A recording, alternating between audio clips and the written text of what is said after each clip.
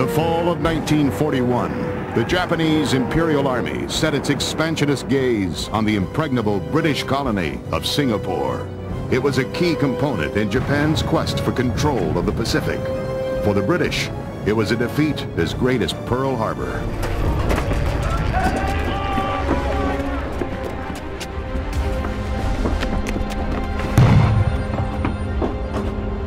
I was moved by the feeling it was either Schindler's List or The Fall of Saigon. Well, it very much is The Fall of Saigon, because the novel was written in 1976, that's to say the year after The Fall of Saigon, and when Jim Farrell, who wrote the novel, J.G. Farrell, later he said that The Fall of Saigon was very much in his mind when he wrote this sequence, which is everybody fighting, rushing to get on the last boat which went out from Singapore to India before the Japanese invasion.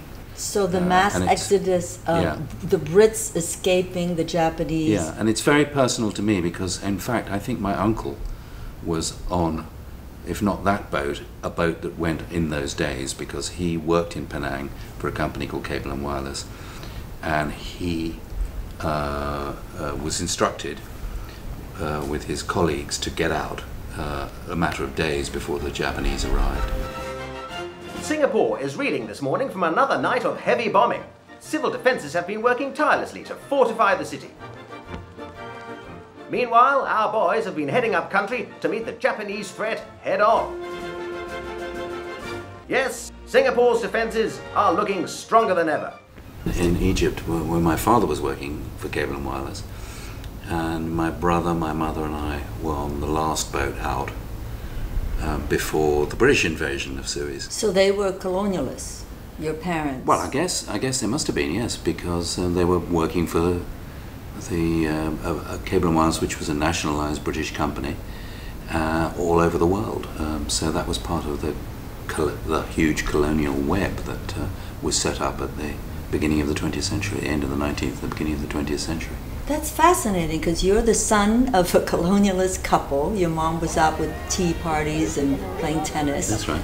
And maids and servants, right? Yeah. And I was the Vietnamese family responding to post-war, during the war and post-war colonialism in Vietnam with the French, and you're a CBE, commander of the British Empire.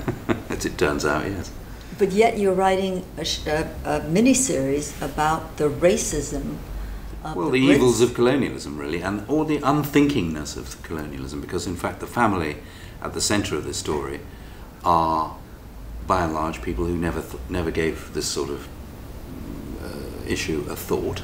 Each of its arms will be wrapped around a girl representing Saigon, Hong Kong, Shanghai, all the places that we trade with.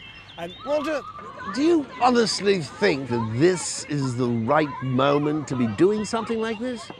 I don't think there's ever been a more necessary moment.